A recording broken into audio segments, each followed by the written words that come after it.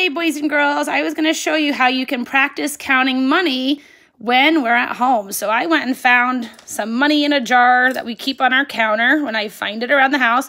And all you'd have to do is just dump some out. And I have put it on a piece of white paper to show you better. And if you have a hard time skip counting, you can always sort it by the kind of money you have. So you can find all your pennies.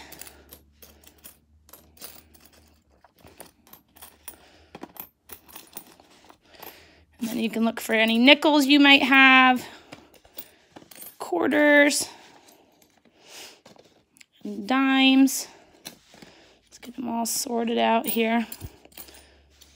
You guys can do as much or as little as you want. A lot more than I thought I had. There we go, and that's how you can start counting to see how much you have. So we sorted pennies, nickels, dimes, and quarters. So I'm going to kind of move them as we go.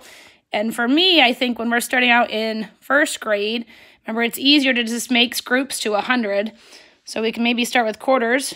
25, 50, 75, $1.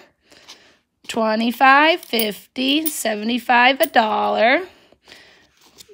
25, 50, 75, $1. So now we have $3.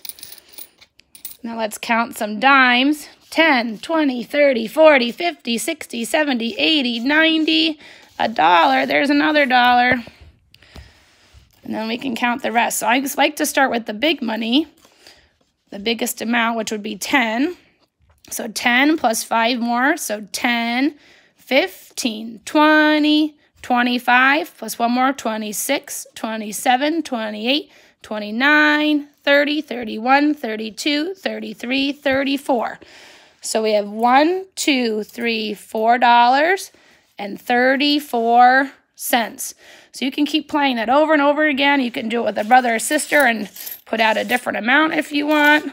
Or you can just practice counting the dimes or the quarters. So have fun with that today.